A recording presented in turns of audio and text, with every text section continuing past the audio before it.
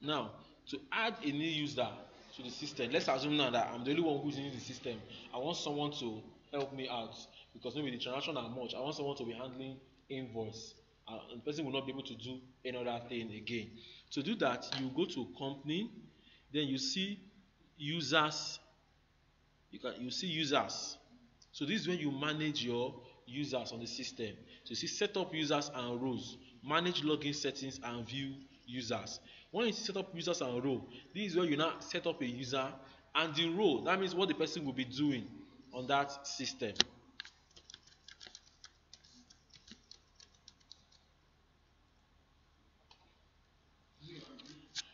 Now to add a new user, you click new. When you click new, so this is where you now enter the person's username, password. So that if the person wants to log on from his own system, the person will need to enter that username and password. Now, a very important part is the user role. What would the person be doing if the person logs in? Let's say I'm only restricting the person to sales. You can only enter sales, you won't enter any other thing. All I need to do is you come down here, you select sales. When you select sales, then you click add. So I can assign a username.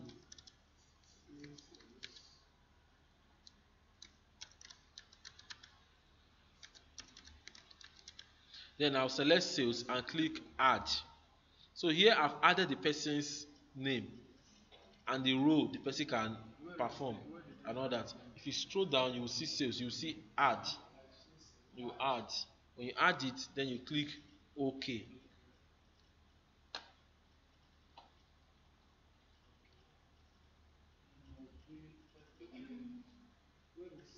This thing is it for someone that is using your computer or you using it as server and the person can access Yes, from his own. Yes, yes, that's the essence of this. This one now is that assuming that the data file is on my computer and I want you to access my data file, I want you to access my data file.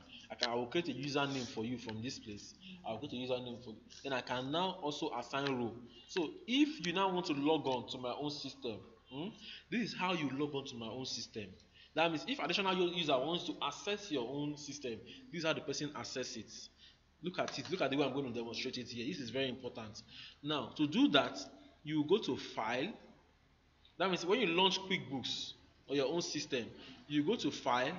You now click Open or Restore Company here. When you click Open or Restore Company, then you now select Open a Company. You click Next.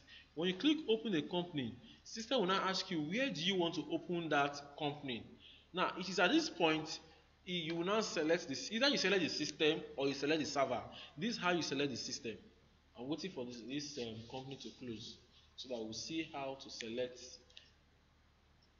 the system that we want to access or the server.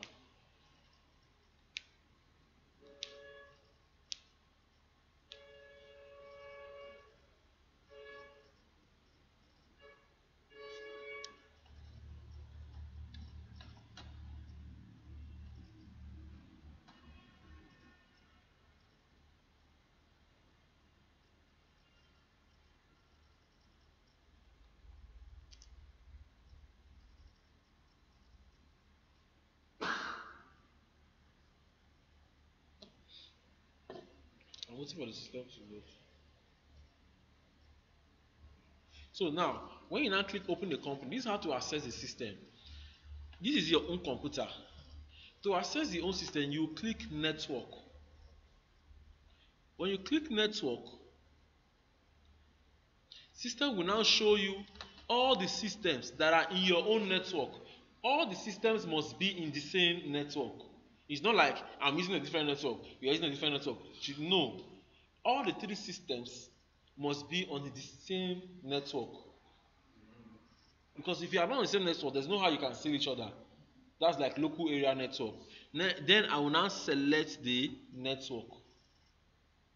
Now, some companies will say, what if we have different branches? I want the server to be stored in the cloud, maybe through an IP. That means they will need to meet an IT company that will create an IP address for them.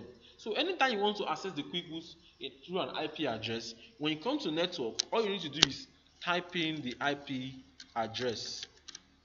When you type in the IP address here and call it up, system will call up the folder that is in the cloud.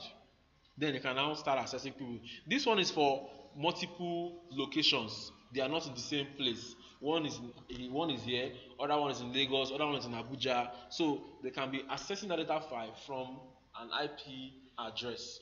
This is exactly what this company did Waka now. They have a branch in Nigeria, they have UK, they have Kenya. So they have to put their QuickBooks file on the cloud. So anybody that wants to access it will call up the IP address, pick the data file, and be working directly. And if you log in, the existing users will see a notification that this person has logged in. You can even initiate a chat with a user on the system.